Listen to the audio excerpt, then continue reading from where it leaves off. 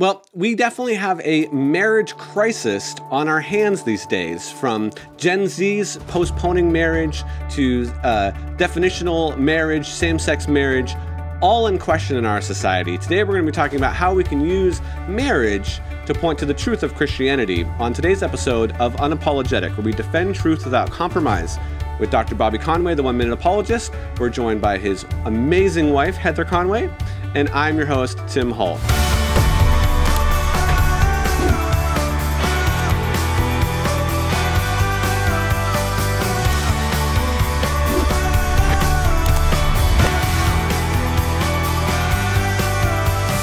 Well, guys, there is definitely some things going on in our culture when it comes to marriage that we have to address. I mentioned some things at the top of this episode where the whole idea of marriage has been in flux, it seems like, for a while. But since 2015, when the Obergefell decision came down, things got really, really, really rocky. Mm-hmm. And I think one of the questions that a lot of people are asking is, really, what is marriage? What's the foundation of it? And then what does it actually look like? What does marriage look like? Can it look different than it has in the past? Or should it always look like it has, 50, 100 years ago? We can admit, and we'll get to this later on, that there's models of biblical marriage that seem a bit odd. Are those prescriptive? Is that something that we should be doing, right? So we'll get to some of those. But Bobby, just kind of fill out some of this conversation for us about what actually marriage is. Well, you're right to point out in the introduction of today's show that we have a crisis on our hands. We have a marriage crisis. We have definitions that have become too broad that basically you lose the definition altogether. Yeah. You have a culture that we live in now where same-sex marriage is celebrated. Mm-hmm. We have polyamorous relationships and states that are sanctioning that now, and people saying the way of the future is going to be polygamous marriage. You've got situations with the Gen Z, the emerging generation, where they're getting married later and later. Many people are wanting the idea of sex without responsibility, so they don't want to have to be committed. So some people are looking at this marriage and the institution of marriage as just a taboo to society, and not even worth wrestling over. If you truly love somebody, just be connected. But then you're here as a Christian, and I am as well, and we're like, well, what's our responsibility in this, right? I mean, the culture can have their own ideas about marriage, but God has his own idea for what a marriage looks like in the scripture. And so what the church has to be careful is to not placate the culture. So we have to hold fast our apologetic. We have to give a defense for why it is that we believe the Bible teaches a monogamous marriage between a husband and a wife. And we meet that in Genesis chapter 1, that we're created in his image, verse 26 and 27, and that God brought the two together to be one flesh. That is repeated again in Matthew 19, where Jesus refers back to Genesis chapter 1. Right. We see God's pattern for marriage in 1 Peter chapter 3 and Ephesians chapter 5. We can see the Song of Solomon for what this looks like. Yet the Bible has some problem passages along the way that we could talk about as well. Nevertheless, when you consider 1 Timothy 3 and Titus chapter 1, that the elders to be a husband of one wife, that he's not to be involved in a polygamous relationship. And so basically, we are at this place as Christians where historically we've taught that marriage is between a husband and a wife. Yeah. And before God. Now we have to ask ourselves, are we going to hold fast to that? Do we believe that's biblical? Or are we going to just make the Bible fit the culture of our day? Well, I will say to our audience that we will cover some adult topics, some things of a sensitive nature in this episode. So if you have young ones in the car with you as you're listening to this, you may want to pause it and listen at a later time. That also goes for if you're checking us out on YouTube. And while I'm speaking of the YouTube channel, you can head on over to our YouTube channel, youtube.com/One Minute Apologist. You can rewatch this video. You can watch other episodes of the Unapologetic show. While you're there, you can go ahead and hit the like button on this video, subscribe, and click the notification bell so you're notified whenever we publish a new video or new resource. So we're going to cover as many things as we can when it comes to marriage and this idea of marriage as an apologetic, as Bobby kind of laid out as we can in the limited amount of time that we have. Again, this is a very broad and deep subject, and we can go a number of different directions with that. But even, Bobby, you mentioned kind of this model of marriage that was laid out in Genesis, but we know shortly after that, it goes awry pretty quickly. We have stories of, Abraham and Sarah, and the, promise of Isaac, and he's trying to move things along a little bit, and it kind of goes outside the marriage bed, if you will. So how are we? And that's just one example of many. So how are we to even think about some of these things when we can look back at the Bible and just say, man, marriage seems like it was all over the place, particularly in the Old Testament. How can we even use the Bible to justify marriage between a man and a woman? Well, the Bible accurately records what's going on, and not everything that the Bible reports does it approve of. And we have to remember that in Genesis, you're correct, that we get this, foundation for what marriage is to look like. And then you see Abraham and things are just kind of wheels off. But we need to remember that Moses is given, the book of Genesis story. It is believed. And so what happens is we're learning about how it was at the beginning with Adam and Eve, that they clearly understood God's blueprints for marriage. Yeah. But east of Eden, what ends up happening, we know time goes on and we end up even going forward. You come to Babel, the Tower of Babel's destroyed, the nations are spread out, and people start their own civilizations, and they ended up believing in their own gods. So they got God wrong, they got marriage wrong, they got relationships wrong. Right. So that it shouldn't surprise us in a world east of Eden that we have this. So when the Bible is recording some of the polygamous relationships going on, it's not recording it from a stance of approval. It's just God's meeting them in their culture of debauchery. And what he's doing is he's trying to move them toward the biblical ideal. In fact, we are even warned in the scripture, Solomon's warned, in the day you take of many women, that will be your downfall. Yeah. And that was Solomon's downfall. Yeah. It was David's downfall. So the nice thing is there are people that were engaged in polygamous relationships, and God still used them. You know what? God still uses us in spite of ourselves as well, too. And we need to remember. Amen to that. Amen to that. And they didn't have 66 books of the Bible to turn to. Right. You're talking, they had a word from God here and there, and they're just kind of doing the best to follow the moral law from within. It's not until you really get the law out in the wilderness, which is about 1500 BC. Yeah, you have many years preceding that where it's kind of wheels off and confusing. So all that to say, I think there's great explanations that we can give, but it's going to require doing a little history, a little sociology, and an understanding of how God works with people through progressive revelation of himself. And that was fantastic, and you did an excellent job. If anyone has questions or wants to comment on that, you can do so in the comment section underneath this video. I want to turn to a little bit of a lighter note and bring Heather in here. Heather, take us to the moment, if you can remember as best you can. When she first saw me?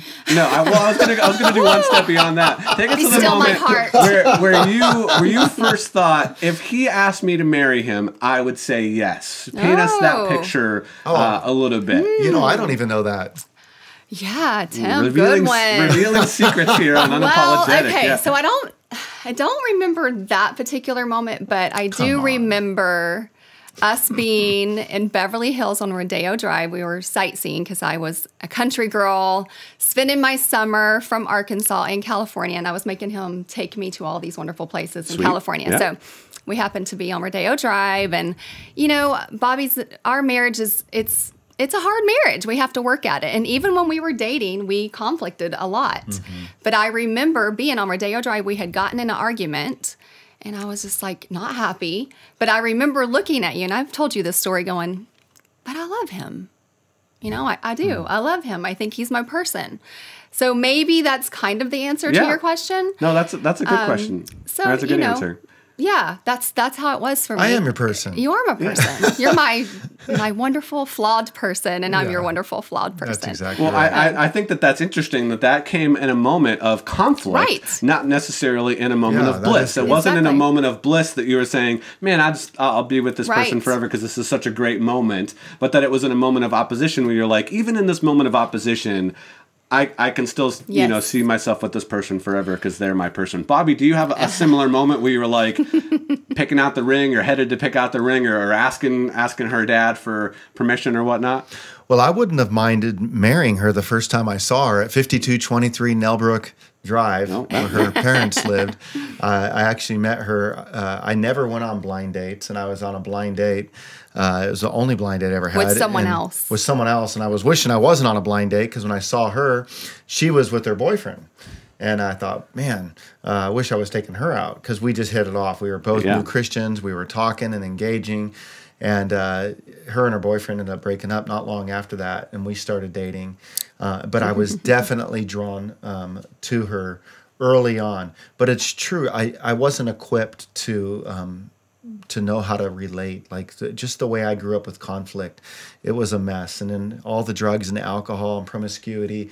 I met her when I was 6 months clean. She'd go to AA meetings with me, but I had so much to grow in as it relates to knowing what it means to take care of a woman, what it means to be responsible.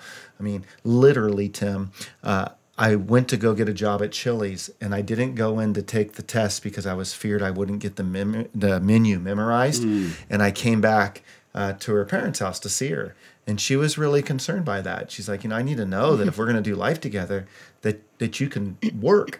But I was so discouraged at that stage of my life, very, very insecure, and just really little did we know both of our backgrounds would contribute to so much work that we would have. And there's just tough seasons in marriage. But one thing that I love about my wife, and that I've told her many times, is we have forgiven each other so many times, and we're still here. And we have so sometimes you get these people, they just got this amazing marriage, but it's really easy, and they don't have to forgive each other a lot. But my hat really does go off to those couples who are in the ring a lot, and it's not easy, and they bring a lot of trauma and pain in. And yet you fast forward 10, 20, 30, 40 years, and they are still in the ring together, and they have forgiven each other over and over and over again. Heather and I can truly say, if it wasn't for the gospel, we wouldn't have what we have. And it is because of the gospel that keeps us trying to fight for this thing we're talking about, the apologetics of marriage, defending it. I mean, because at the end of the day, we heard this early on, and I think it really served us well in our marriage, is that love is a decision. It's not a feeling. Yeah. And, we did bring a lot of baggage into our marriage. We did. We didn't grow up in Christian homes. We had all the things. But when you realize, what, I don't have to wake up and feel goo-goo eyes over my spouse every day. Yeah. It's a decision that I am making. And marriage is hard work. It takes grit. It takes resilience. It takes forgiveness. It takes sacrifice. And, it's not for the faint of heart. But I think that is how we set ourselves apart as Christians, because the world says, hey, you do you, boo, right? Yeah. It's not working for you. You just move on. It's okay. Find you another. Quit when you want to quit. But I think when you belong to the Lord, you realize you've said yes to a covenant, and you've said yes to hard times, sickness, and in health. And I think that has served us well. And the love is a decision, because agape being, a verb, but doesn't mean that love, that feelings is not a part of love. Of course. But you just don't lock in on that only. I mean, it can be tough if you never have any feelings. Right. But I think feelings follow doing the right things. When I get completely selfish and blinded and don't think about my wife's needs, she's not going to feel a lot of love for me.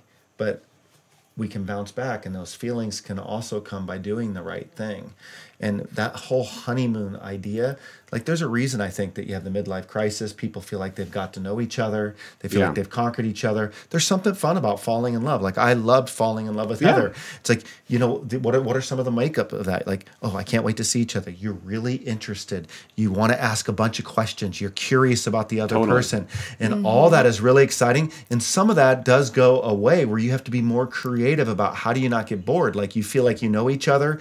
So how do you keep keep yourselves interesting to one another? Yeah. How do you look forward to being with one another? So what people do is they think, oh, they want to fall in love again because that was fun, but they don't realize that you're going to go through the same process. You're going to get to know that person. You're not going to feel like all that stuff wears out and the honeymoon season gets away. And so I want something more than just a honeymoon. I want the real deal. Yeah. Yeah, I would say, I think, again, and my wife's not here, so I won't share too much. Give us all the goods, Tim. So I think the key moment for me was being at my wife's sister's wedding, which was about a year before we got married. So that was kind of one of the things where just, we were hanging out. It was kind of that time, that blissful time. And I was just like, yeah, I think I could spend the rest of my life with this person. And there was several more months before I actually proposed. And then again, like a year from that time when we actually got married. But I remember one thing that the pastor that was marrying us, who's a great friend of ours, mentor of mine, he said, today begins the day that you start the game of trying to outserve one another.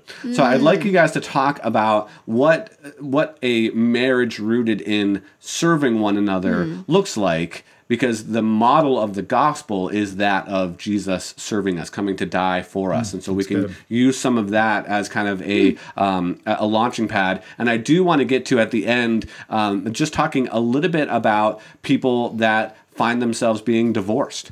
And can we give them hope, or again, try not to shame and say, man, I didn't do it right, or I am a Christian, I do believe in the gospel, but this didn't work out, I now have divorce papers, or I'm single, or whatnot. And so I want to talk a little bit about where people might find themselves in that. But I want to start with the idea of service and what that looks like for the two of you in your marriage. Well, I would say that was something that was a real problem in our marriage, and because I was, very selfish. For most of the marriage, I can still slip into selfishness. But Heather is a great servant. She's stood by my side, been very supportive of me with my studies through the years. I mean, keep in mind, here's a woman who stood by me through my Bible college, a 4-year master's degree. My first doctorate took 4 years, and then my second one just took me 7 or 8 years to finish up. Church plants, all that. But I have an addictive personality. So when I got saved, I kind of got freed from the alcohol eventually. Yeah. But I threw my addict brain into studies, and that would detach me very much so at times in our marriage. And I don't like that. Yeah. I don't like that it detached me as a dad either at times. In fact, we ended up in counseling many years ago, and the counselor said, Bobby, you're detached. And I really didn't even know what that meant. I was so detached that I didn't even know what detached meant. But I don't feel detached anymore. I feel more integrated. I feel like I understand what that means.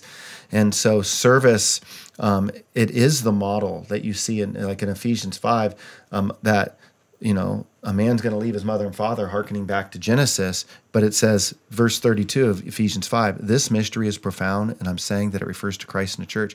And that is the picture of what marriage is to be, that Christ as the head of the church, husband the head of the home. As the church submits to the Christ, the wife submits to the husband, and the language submission can just create like a for people. But the true matter of the fact is Christ is the one who ultimately submitted dying, and the husband's the one who's to ultimately submit by dying. Right. So it's not like there's but there's that dance that you have together, and that can be a real model in our community. It becomes a witness for people to see when we stand by each other's side and when we serve each other. I gave my wife, when I graduated from Dallas Seminary, it was a little statue of Jesus cleaning the disciples' feet, because that's what she modeled so beautifully. Right. So the frustration is that she's got this selfish husband, and I got this selfless wife, and that at times has created a lot of friction. Oh, that's good. That's a beautiful picture there. Well, we're 25 years in, and we're making good strides, that's right. And I think one of the reasons we're making strides, and I would encourage anyone listening, goes back to love is a decision, but you also have to be very intentional. It takes intentionality. I don't think you're just going to naturally grow together. When we used to teach marriage conferences, we always told our people, you're either growing closer in oneness or you're isolating. There's no in between. There's no riding the fence here. So as you're driving around listening to this right now, ask yourself, am I growing closer to my spouse or am I isolating? And there's your answer of what you need to do. And one of the things you can do is just be super intentional. And some practical things you can do is, date your spouse, serve them through setting up a romantic date. Yeah. It doesn't have to be expensive. It doesn't have to be fancy. It can be a walk in the park. It can be a picnic. It's true. I mean, little things go a long way, but really dating your spouse, because that feeling may not always be there. But when you put effort into loving that person and doing things that, they like, then I think that goes a long way. Yeah, definitely. Yeah, I mean, as far as, dating your spouse, I know that one thing for Jen and I, we just like road trips. It's just a nice loaded time where we can be in the car together. We can talk about, kind of the last 6 months or 8 months or the last month or whatever it was between the last time we took a road trip. And we just get a chance to kind of dream and think about the future and evaluate what's happened and, all those things. I think just those reflect. Yeah, again, in addition to date nights that we try to do, every so often, once or twice a month, depending on budget and time and stuff like that.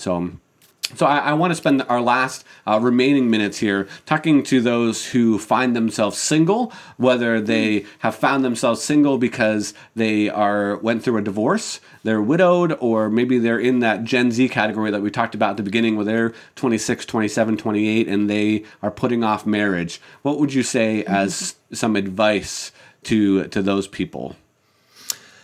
The truth is the gospel covers all of our sin. Yeah. And that's what's so great about having a savior. And so, divorce is not like it's not like the scarlet letter, right? Like the D. And unfortunately, people who have been divorced may have felt that at times past in the church. Far cry though from today, we have there's divorce parties that are thrown. Yeah. We shouldn't be celebrating a divorce. That's something to be grieved. That's something that should break our hearts that there's divorce. The Bible, in the book of Malachi, God says, I hate divorce. But what he doesn't say is, I hate those who have been divorced. I think that's a good distinction. He hates divorce, the fact of what it causes. I mean, to the kids, to the family, to our witness in the community. But the good news is if somebody's been through a divorce, that doesn't mean God's finished with them. In fact, one thing I would encourage people to do is let that be part of your story. Yeah. Use that story to help people to be able to heal. Honey, what would you say to maybe those who are single as well, and they're just kind of feeling restless and anxious, and what would it look like to walk in that contentment? I know you want to be married, right? You're wanting that person, your soulmate, and I would say, work on yourself, because when you get married, you're following yourself into that marriage and you're bringing all your strengths and weaknesses to that. So while you are single, look at that as a gift of development, because anytime you get married, there's going to be problems. And when we do premarital counseling, we always say, realize that the person you're marrying is going to fail you. And we idealize it, right? We're thinking, oh, well, once I say I do, everything's going to be perfect. Oh, all of his flaws will go away. It's, happily ever after. They're going to be magnified. And I think the church needs to do a better job of, yes, it is a happily ever after, but let's focus on what after you say I do. Yeah. After you say I do, because what's happening is you're taking two imperfect people and you're, yes, saying I do into a covenant to God, but you're still bringing your sin nature with you, and you're going to let each other down. You just are. Totally. You're going to let each other down. So I always say, don't look to that person to fulfill you. And I think that I wish someone would have drilled that into my head, because I think so often we're so in love, we just can't wait. And then as soon as they let us down, we're like, what? How could this happen? Yeah. But, when you keep your eyes on Jesus, and yes, you love your spouse. Yes, you have boundaries. Yes, you have expectations. But you don't look to that person to fulfill you and give you what only God can give you. Yeah, that's good. Yeah, I mean, clearly the model is Jesus loving the church for marriage, and it can be difficult. And I've appreciated that you guys have been honest in the good times and honest about some of the struggles. And hopefully, our audience has been able to take some of those nuggets of truth and can apply them to their life, and that they can whatever you have in the future as far as relationships and marriage, that you can cling first to Jesus Christ, and that you can continue to work and sanctify what your life looks like in Jesus Christ, and serve your spouse in the future. So with that, thank you so much for joining us on this week's episode of the Unapologetic Show. Well, I hope you enjoyed that episode of the Unapologetic Show, where we seek to defend truth without compromise. If you're interested in checking out more unapologetic shows, you can do so by clicking the playlist here. If you are interested in credible answers to curious questions, one of the things that we do a lot here on this channel, feel free to subscribe. We have answered over 1,000 questions. We hope to meet you next time on the Unapologetic Show.